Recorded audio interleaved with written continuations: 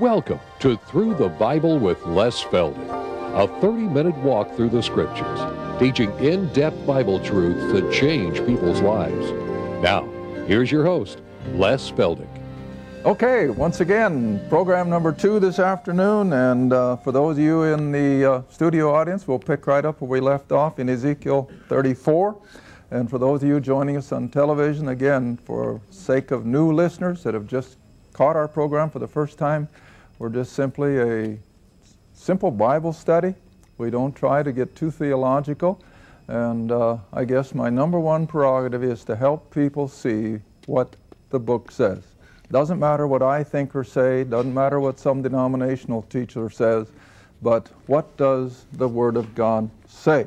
And so we are looking presently at the covenant promises, especially between God and Israel, and how everything is leading up to His second coming, when He will establish that glorious heaven on earth kingdom, and Israel will come to the fruition of all of these Old Testament promises.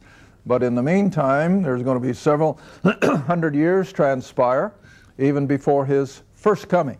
All right, so now we're picking up our text then, if you will, in Ezekiel chapter 34, where the promise is that Israel will one day have the land of promise, because after all, they're God's chosen people, and God is going to make sure that they get every square acre that He deems for them to have.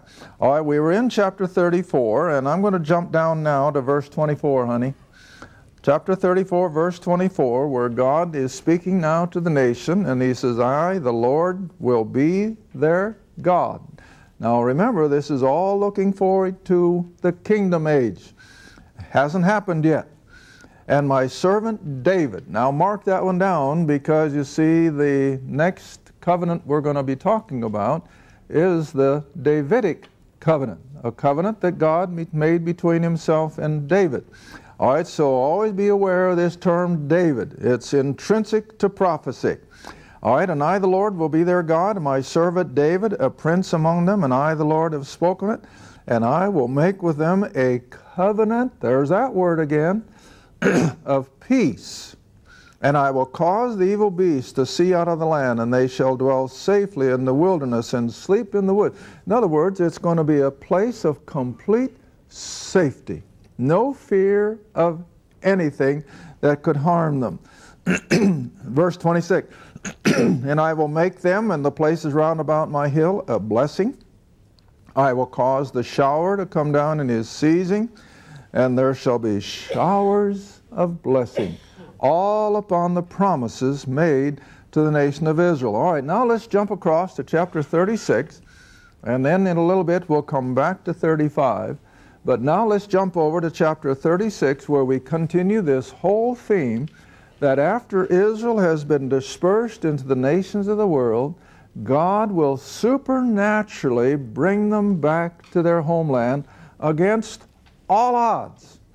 And if you've read anything at all to the years leading up to the nation of Israel becoming a nation in 1948, then you know exactly what I'm talking about. They were under constant opposition from Great Britain, who at that time was the ruling force in the world.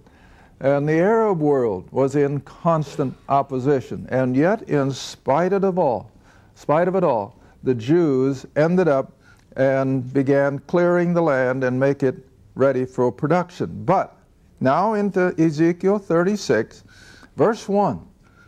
God continues with these prophecies concerning Israel's coming into the land. Also, thou son of man, prophesy to the mountains of Israel. And remember, like I said in the last program, all the Old Testament mountains of Israel are in the present-day West Bank. They are under Arab control. But the day will come when they will once again be part of the homeland of Israel.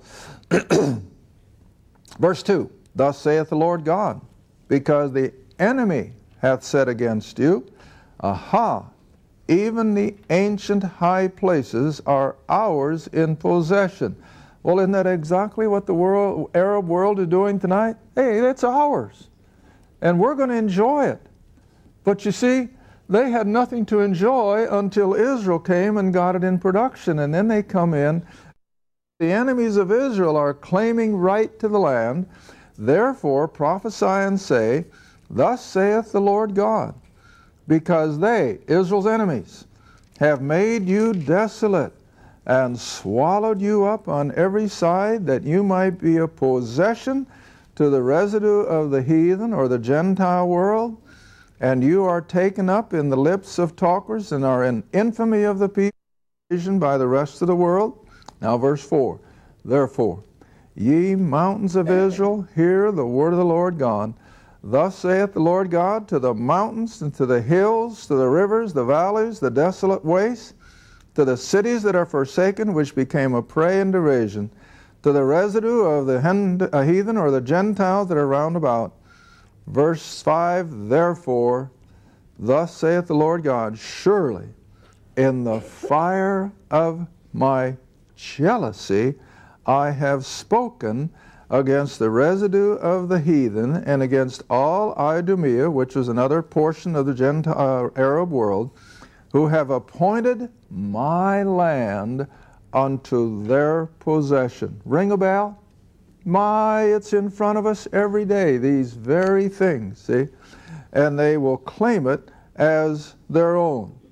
All right, now then, verse 6, Prophesy therefore concerning the land of Israel, and say to the mountains and the hills, the rivers and the valleys, Thus saith the Lord God, because I have spoken in my jealousy and in my fury, because you have borne the shame or the persecution and the oppression of the heathen or the Gentile world. Well, we won't take any more from verses. Now let's just come all the way down in this same chapter to verse 24.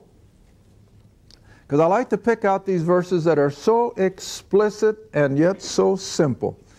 You don't have to be a theologian or a rocket scientist to figure out what this says. It's plain English. All right, verse 24.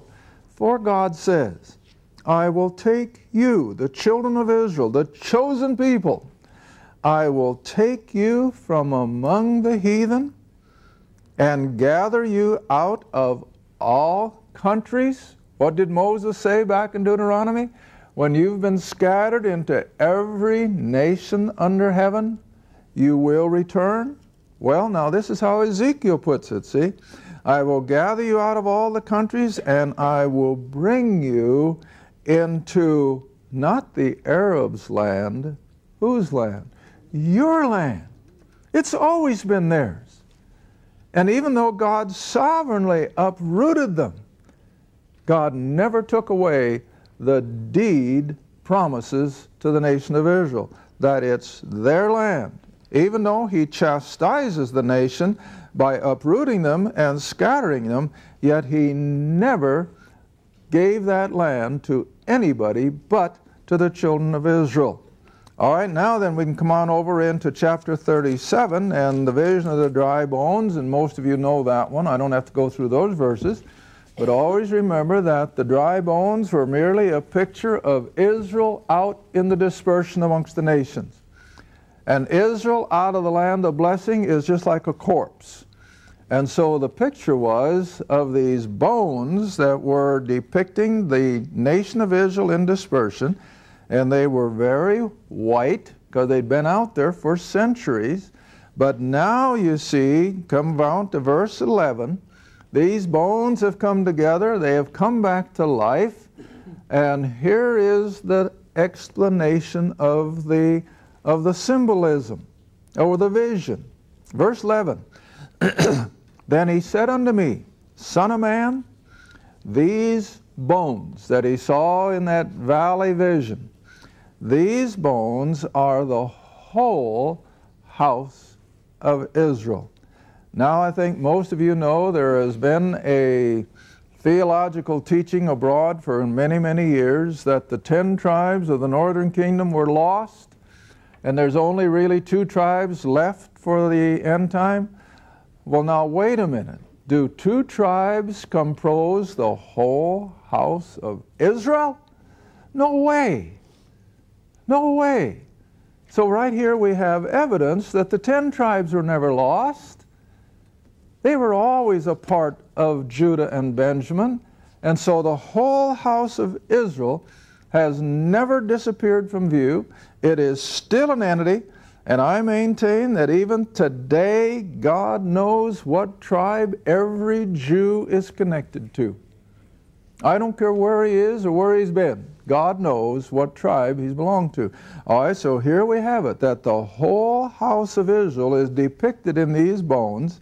And now he says, verse 12, therefore prophesy and say unto them, thus saith the Lord God, behold, O my people, Israel, I will open your graves and cause you to come up out of your graves and bring you into the land of Israel. Now, just to show you how theologians can foul up and corrupt the Scriptures, one guy was trying to tell me one time that this was just a picture of lost mankind, and that the salvation of lost mankind was depicted here in these bones coming to life. Well, now, how ridiculous can you get? This is strictly a picture of Israel in dispersion, brought back to the land of promise.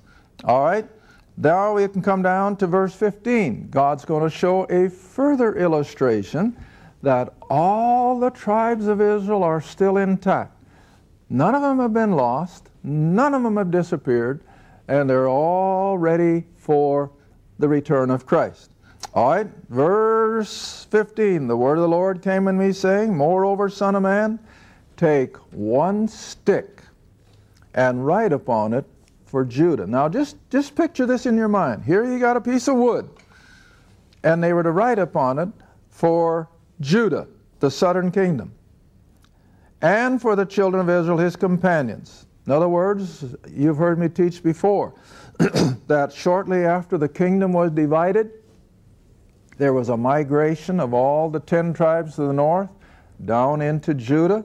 And so here we have that depicted. Not only Judah and Benjamin, but representatives of all the other 10 tribes are now with them in Judah. But God is also going to make sure we understand that he has not forgotten the 10 tribes of the northern kingdom.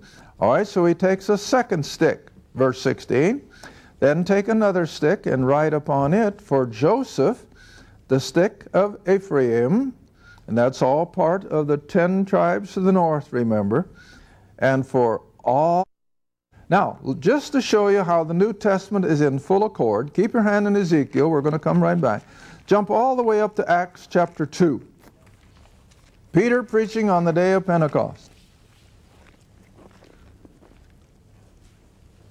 And when these big-wheel theologians try to tell people that the nation of Israel has disappeared, the present-day Jews aren't Jews at all, they're something else, well, I can't help but differ.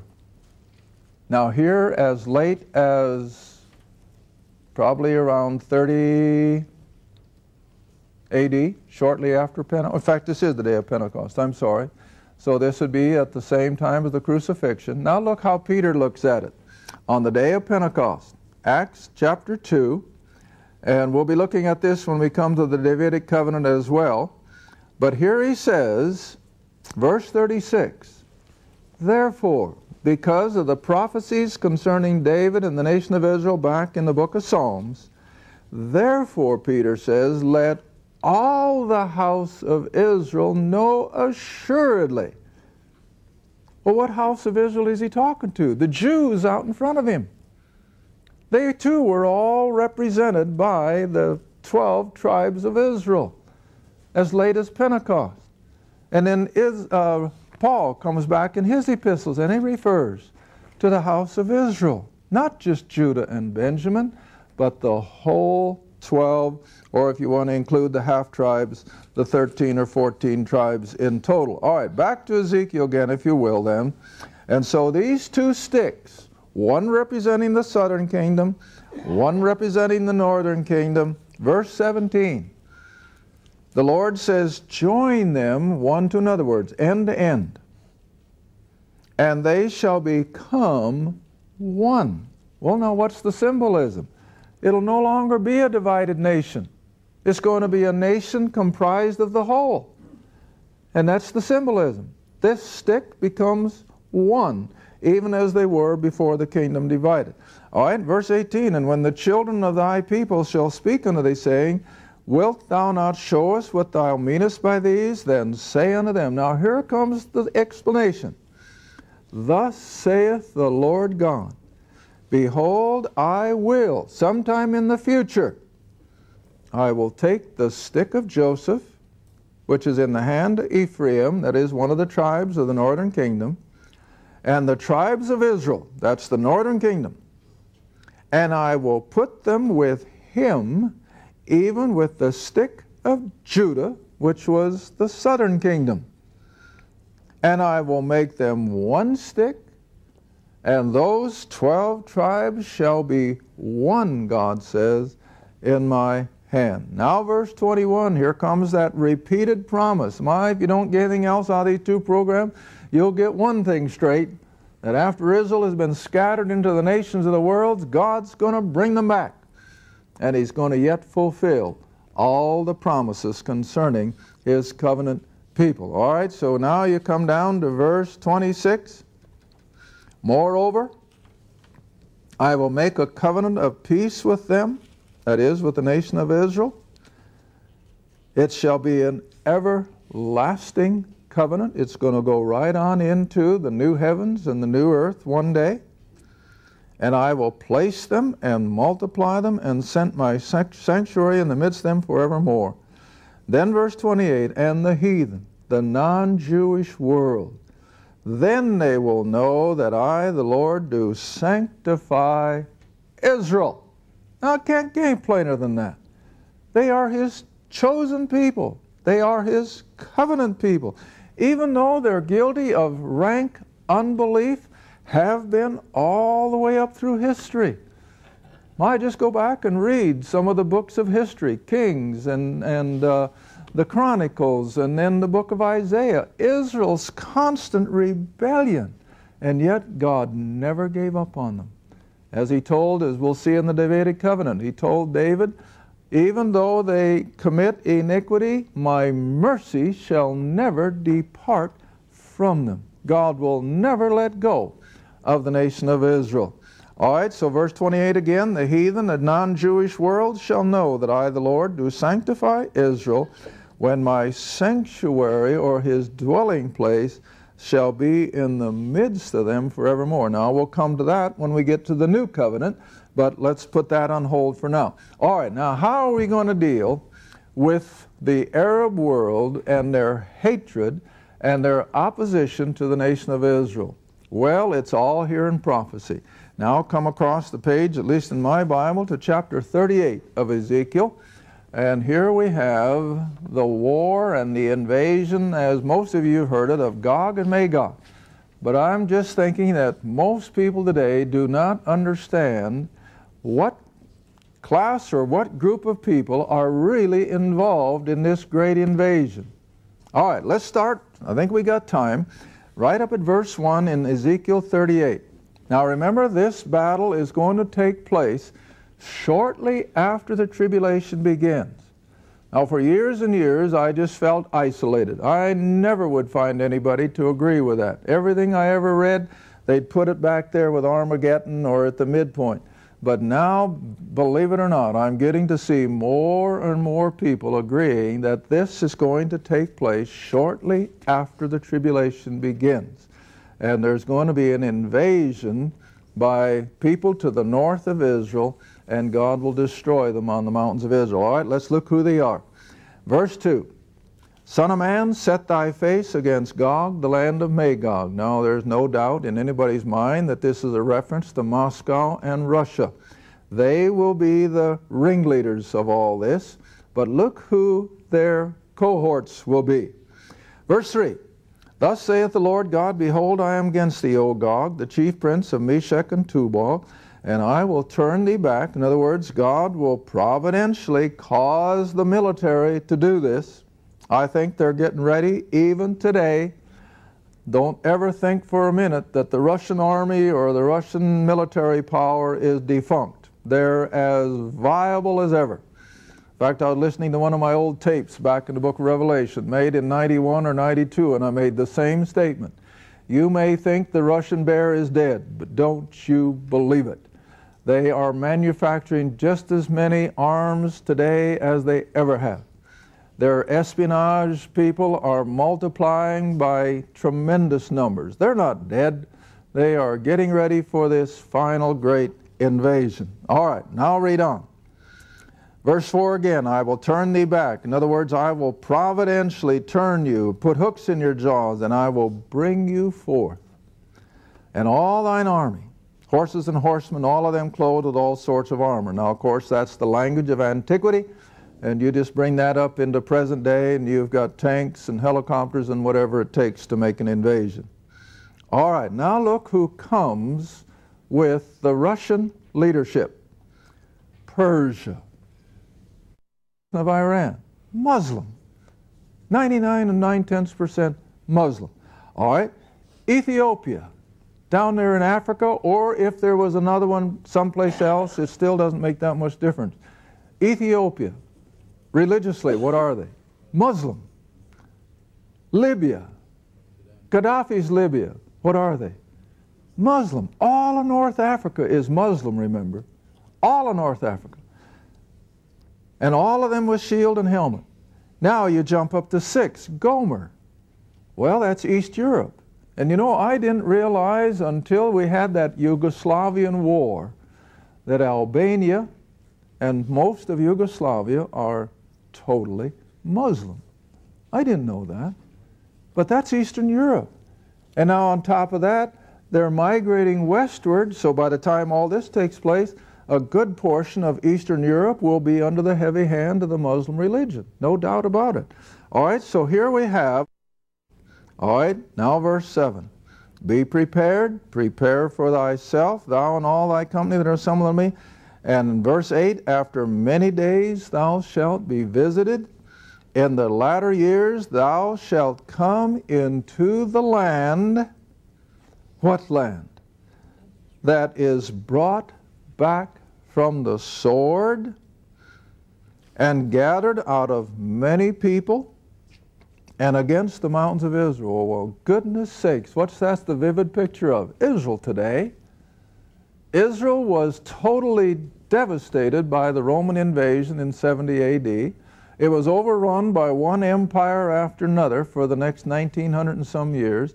And then all of a sudden, since about the turn of the century, 1900, the Jews have been coming in and have been reinstituting the land, bringing in irrigation, and the land, as we said earlier, is blooming like a rose. All right, so here is the picture of Israel as they now sit ripe for this latter-day invasion.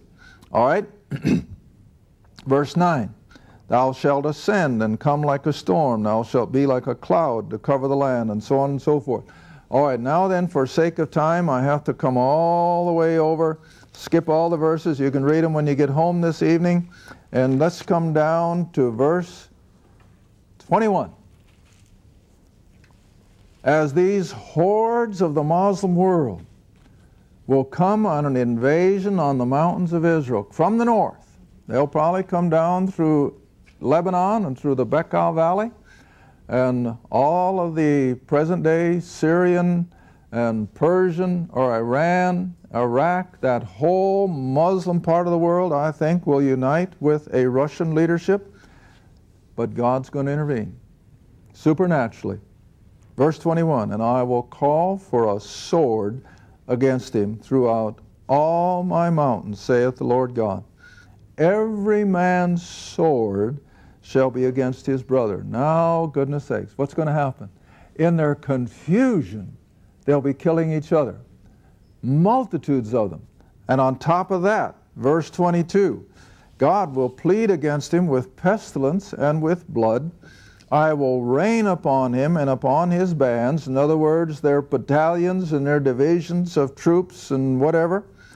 And the many people that are with him, and overflowing rain, hailstone, fire, and brimstone.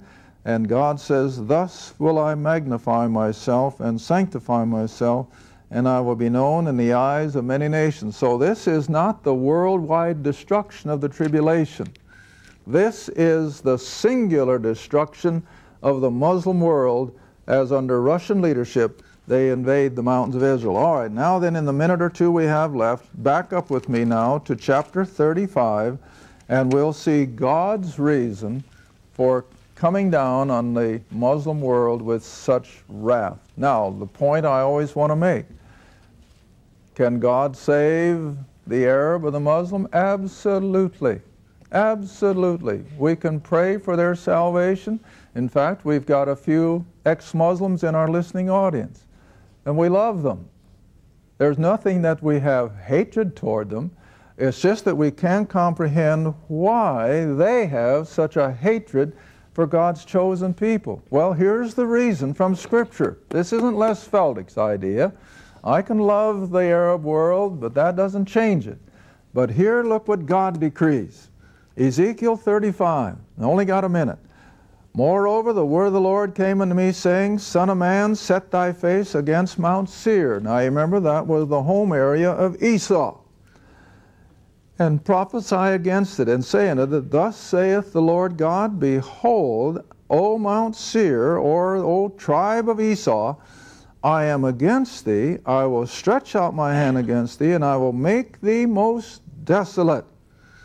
I will lay your cities waste, and thou shalt be desolate, and thou shalt know that I am the Lord, not for salvation, but by virtue of his wrath. Now here comes the reason, and you can see it in every day's newspaper. Because thou hast had a perpetual hatred, and hast shed the blood of the children of Israel by the force of the sword, suicide bombers. Doesn't make any difference how they do it. They've just killed the Jew out of just simply wanting to get rid of that group of people that they have so much hatred for. And then God says that his wrath is going to fall upon the Muslim world.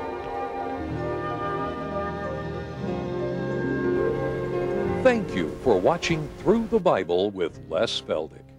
Through the Bible is a partner-supported ministry. If this program has been a help to your study of the Scriptures and you'd like to see others enjoy the teaching, your support would be greatly appreciated. Write to us at Les Feldick Ministries, 30706 West Lona Valley Road, Kinta, Oklahoma, 74552, or call 1-800-369-7856. Remember, all programs are available in printed form, audio cassette, and videotape. Be sure to tune in next time to Through the Bible with Les Feldick.